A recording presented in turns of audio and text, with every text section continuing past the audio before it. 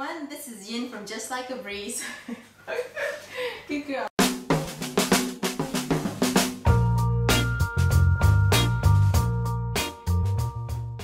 Hi everyone, this is Yin from Just Like a Breeze, and today I'm going to be talking about the DogPacer Treadmill. So the DogPacer Treadmill is essentially a treadmill for dogs. Now there's a few key players in the dog treadmill market. There's the Dog Tread, and then there's Jog-A-Dog, and there's Fit for Life, and there's DogPacer. Now DogPacer is on the cheaper end of the scale of these key treadmill makers. So that's what makes it really appealing. So you may be asking, why the hell do you need a treadmill for your dog? Why can't you just go run outside at the great outdoors? Well, if you live in America right now, you'll know that it's pretty freaking cold. And if you live in Australia where I am, you know that it's pretty freaking hot. So you can't really walk your dog every day all the time. And then you have a crazy dog, like that, case in point. So that's where the treadmill comes in. Also, there's something called an endurance test, which for all you crazy dog folk out there, you should know about it. It's basically testing your dog's endurance, running alongside you on a bike for about 11 kilometers. So I'm training Breeze up for that, and that's where the treadmill also comes in handy. So the DogPacer treadmill is pretty basic. You want to make sure it's got a really long deck so that the dog has enough space to stride out. That's one of the problems with human treadmills. It's usually not long enough, and then you get shortening of the stride, and that's no good for the dog.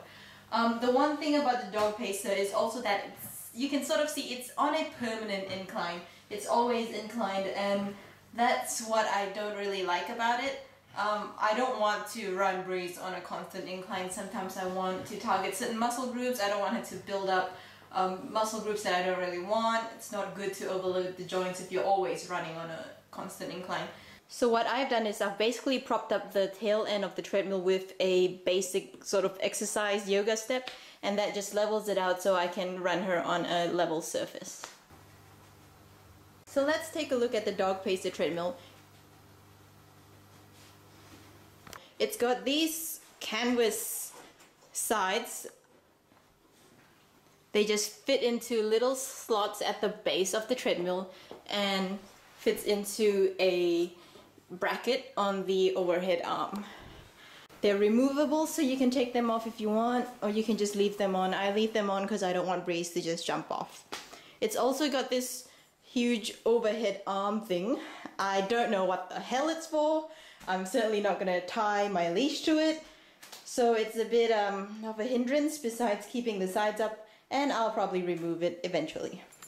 So the DogPacer runs on a manual incline. That's right, you have to adjust it yourself, and by doing that you have to adjust this leg under the motor of the treadmill. I've just left it on the highest incline because it's actually pretty freaking heavy, and so I don't want to be constantly struggling to lift the front of the treadmill up and adjusting the incline. So let's take a look at the controls of the DogPacer. So as you can see here, it's got a computer control, so it's got time, speed, distance, and calories burnt to see how much calories your dog's has burnt. Let's just turn it on to have a look. Alright, so you can switch from different modes on the treadmill. Obviously, they've also got these pre-programmed sort of fitness programs, so you can, you know, sort of customize it to your dog, like the speed goes up over time or something like that. I don't really use it. I use just the manual modes, and I run it on speed most of the time, and I just look at that. Alright, so we've turned it on. The lowest speed it runs on is 0.8, which I don't really like. The other leading treadmill makers, such as Dog Tread, they run it on 0.5 at a beginning speed, and I prefer that when I'm just starting a dog out on the treadmill for the first time.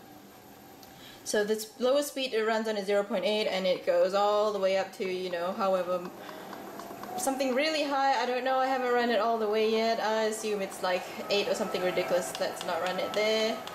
Alright, as you can see, it's a little bit noisy, so if your dog is a bit sensitive to noise, it might be a problem, but so far Breeze has been okay. She's really sensitive to noise, but she's been fine with it, so I have no problems there with the noise level.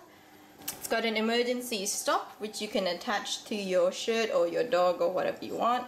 If your dog falls off, just pull it and it stops. That's pretty handy. I've had to use it a few times already. So that's the DogPacer Treadmill. On the bright side, it's cheap, so it's good for a basic level, sort of, you know, something you run in your own home for your own dog sort of level of treadmill. I like that. You know, it is sort of more portable compared to the other heavier, bulkier models out there in the market, so that's good as well. You can fold it in half and store it under your bed. That's one of the selling points for the DogPacer. Unfortunately for me, I don't find that to be very true, as in it's quite a hassle to fold in half because it's got little bolts and brackets that you need to undo before you can fold it and put it away, and it's heavy for me, so I don't really use that function. I just leave it out. It's easy to run, you can get it easily anywhere. Shipping was not that expensive, so for your average fitness pet owner treadmill, I would certainly recommend the DogPacer. If you want something more advanced with decline and incline functions, electronic controls and all that sort of mumbo jumbo, then you should go for the more major brands, in my opinion.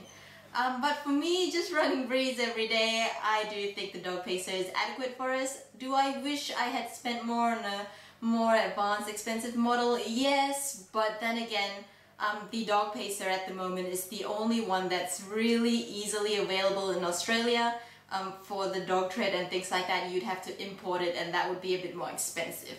So that's the DogPacer Treadmill. I hope you enjoyed this video. If you want to see how I started to train Breeze on the treadmill, please leave a comment below and I'll see what I can do. She's a very sensitive dog. She scares easily, so it was a bit of a challenge to get her to like the treadmill, but now she'll easily get on it. I just need to point and say treadmill and she'll jump on. So if you're interested in seeing how I did that, just leave a comment below and I'll see what I can do.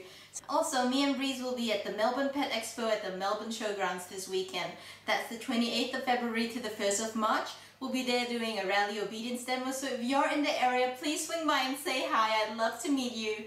So thanks so much for watching, you guys. I'm sorry I haven't uploaded a video in a while. I've been just so busy. So please give me a thumbs up if you like this video, and don't forget to subscribe. I'll make sure I'll try and get more videos up for you soon. Thanks. This is Yin, Breeze and Gigi from Just Like a Breeze. We'll see you next time. Bye!